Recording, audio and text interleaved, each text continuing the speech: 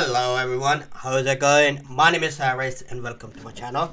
So today I'm gonna be reacting to Anthony Jeselnik offensive stand up for Muslims. So without any delays, let's get to it. Here we go. Republicans in Georgia are protesting Crayola for creating a Ramadan-themed coloring book that depicts Muslim families celebrating. Mostly because there was no room to draw a predator drone over the picture of the wedding party. Which brings us to Where's Your God Now? A segment where we find out what offends a specific religion and why, in the grand scheme of things, it's not that big a deal. This week we took our lives into our own hands with Islam. Watch this. Hi. Hi. Thank you for meeting with me. I appreciate it. Welcome. Thank you. They're not known for, but Muslims do have a sense of humor. For instance, your greeting, Assalamu alaikum, literally means peace be unto you. Is that supposed to be sarcastic? That's real. Okay. Devout Muslims keep their women covered. Nope. And they don't allow them to drive. Nope. Leave the house alone. Nope. Or go to school. Nope. So would you say that a lot of Islamic practices are just common sense? Why do Muslims seem like they're so angry all the time? Is it because you guys don't have Christmas? You never know. I can't speak for 1 billion Muslims. True. Islam is one of the fastest growing religions in the world. So tell me, how do we stop you? You don't have to. No? No. You'll stop yourselves, huh? Yeah, you stop yourself. Because Islam simply means submitting to God.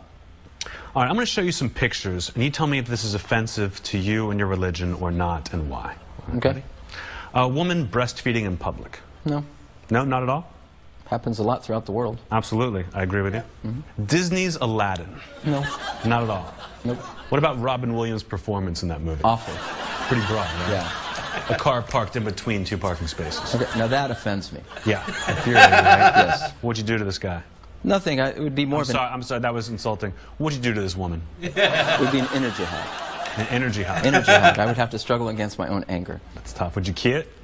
Nothing. You guys don't do that, huh? Can't do that. Well, thanks a lot for talking to me today. I feel like you've taught me so much. Do you think I'm now ready to do stand-up for a group of Muslims? No. Thank you so much. It is so great to be here doing stand-up for a group of Muslims. How can you tell the difference between a regular Muslim and a terrorist? How? I have no idea. And that's kind of the problem, isn't it? Two Israelis and an American walk into a bar. The bartender says, hey, and then the bar explodes. What the fuck? Why did the Muslim cross the road? Why? Because he was being relocated by Israeli authorities to make more room for Jewish settlements on the West Bank. I don't get that, but it seems like right up your alley. You guys have been a wonderfully non-violent crowd. Thank you. Thank you so much. Have a great night. I love that concept though. So, that was Anthony Jeselnik, stand up for Muslims. You know, I love the concept. I love the whole idea. How he went about it, asked a random, like literally a random question, and the only time the guy got offended was because of the fucking car parked, which actually pissed me off a little bit as well. If you ever driven a car, you know exactly how the fuck this shit goes.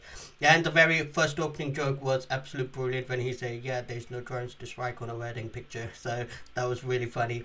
And then doing the joke, like how to tell a difference between a Muslim and a terrorist, and he's like, I don't know, somebody gonna tell me, you all look the same.